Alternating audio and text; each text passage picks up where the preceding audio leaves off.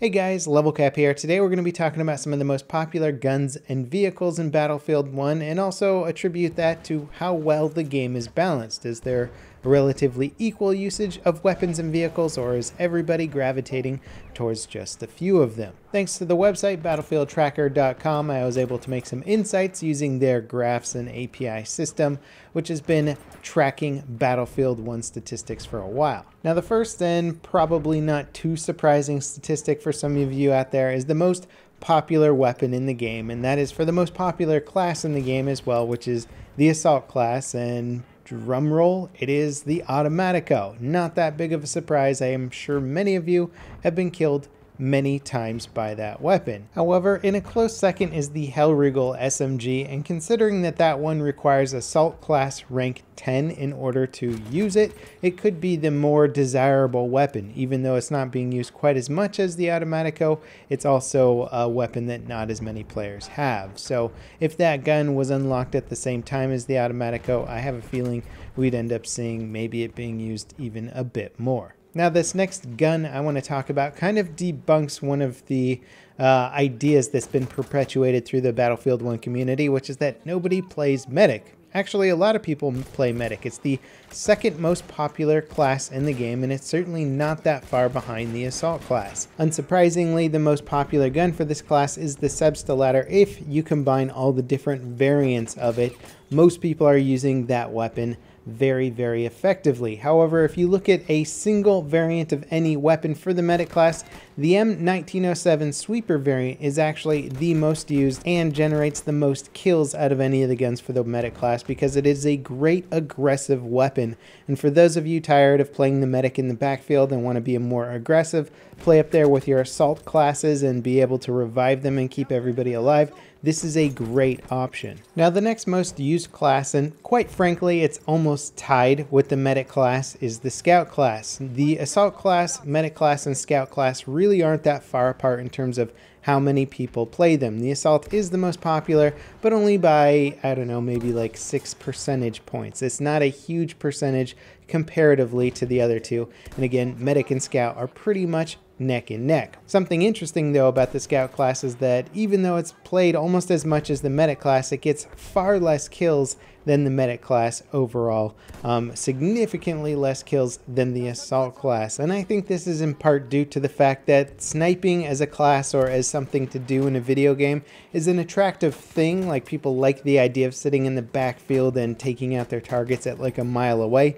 But it requires a lot more skill to get a kill with the Scout class than it does the average class. So I think it attracts a lot of players that perhaps don't have the skill level to quite take advantage of the class, and therefore you see less kills versus the time spent playing the class compared to some of the other classes in the game. For a while, the Martini Henry was on the rise in terms of popularity. Now that's a rifle that requires Scout class rank 10 in order to unlock, but for a while it was by far the most popular sniper rifle in the game. However, the Martini Henry got nerfed by the patch that basically made it so it wasn't a one-shot kill if you shot people in like the arms or other off areas of center mass, and that made it far less effective, and it had a direct decline after that patch, and the SMLE Marksman variant took over as the new most popular sniper rifle in the game. And I've done plenty of videos about the SMLE, whether it's the SMLE Marksman or some of the infantry variants of the weapon just with iron sights alone. It is a great sniper rifle. The sweet spot is very forgiving on that one. It allows the sniper to be a little bit more aggressive. Now the Martini Henry fell so far that it actually dipped below the Russian 1895 sniper for second place. So the Russian 1895 sniper is now the second most used sniper rifle. Also a very good sniper rifle, what I would recommend using if you need something designed for a little bit more range than the SMLE Marksman. Now the support class, the least popular class at the moment, has been on a nice little bit of a growth spurt since the last patch that upgraded a lot of the LMGs and made them less shitty. It is the still least popular class in the game. But there are some guns that kind of stand out among the rest. In fact, I would say there's two guns that stand out, and then the rest of them just kind of fall way behind the other.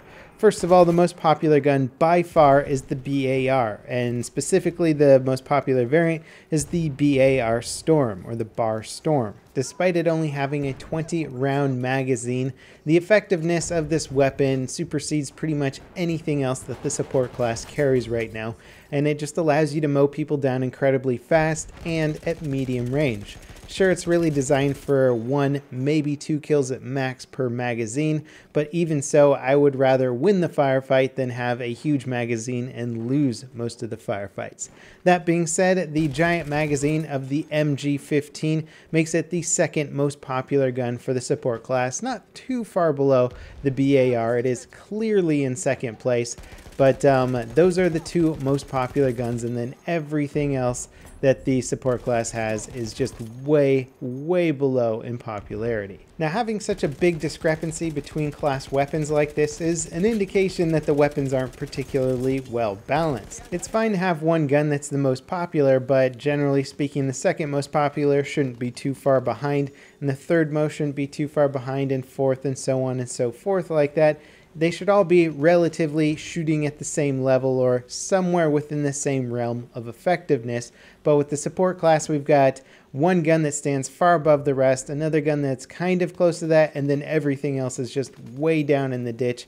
And so it just shows that DICE hasn't really balanced out the weapons too well, and they need to spend some more time making some of the other LMGs more effective. And personally, like, whatever they do to the recoil and hip fire and all that crap doesn't really matter. They need to do more damage per second. It's the ultimate defining factor as to whether or not a weapon is going to be used. If it can deal as much damage or close to as much damage as some of the other more competitive guns out there, it has the highest chance of being used and being effective. So DICE needs to relook at some of the damage models, especially the damage drop-offs with the LMGs, and try and tweak that a bit. Now, the support class was the most unbalanced class of the four. The other three actually weren't doing too bad overall. Some of the weapons obviously just weren't being used at all. There's some really bad guns out there still that DICE should of course still look at, but the most unbalanced category of weapon in the game are actually vehicles. And when you categorize all vehicles, that's behemoths, airplanes, transport vehicles, tanks,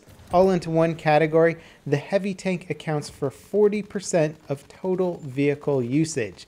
It stands way out from the crowd. Nothing else comes close to this vehicle in terms of time used and kills that this vehicle gets. The heavy tank is just beyond anything else.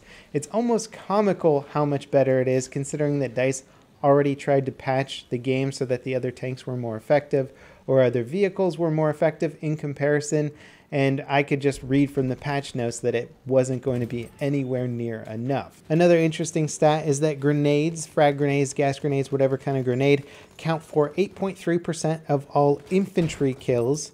And then if you start factoring stuff like some of the infantry gadgets or melee kills, that's another 11% of kills. And these are infantry-induced kills, so basically we're not factoring in vehicles at this point. But if you add those two together, that means about 20% of the times you kill somebody as an infantry, that's going to be through a grenade or a gadget. And when you start factoring in vehicles and other things like that, like behemoth bombardment or getting blasted by a tank or bombed by an airplane, the deaths that you receive as an infantry are going to go probably beyond 30%, not related to actually being shot by the enemy, which is an interesting thing to factor in just because we always think of Battlefield 1 or Battlefield games as a first-person shooter, but a significant percentage of your deaths and the kills you will be getting in the game are not actually going to be through shooting another infantry with your weapon, but through some gadget or some sort of indirect fire weapon or something along those lines. It's just an interesting way to think about the game because I think Battlefield probably has a higher percentage of this than most other shooters out there. Anyway, I do find digging through some of these stats pretty interesting. A lot of this stuff is kind of behind closed doors on the DICE side of things, but because there is an API for this game, people can plug into it and start tracking it like the website battlefieldtracker.com. I hope they sort of expand their stat tracking a bit more because it really does give the community a better idea of what is well balanced or what might not be so well balanced, and we can sort of give better feedback going forward. That wraps it up for this video. As always, guys, thanks for watching, and I'll see you next time. This is Level Cap signing off.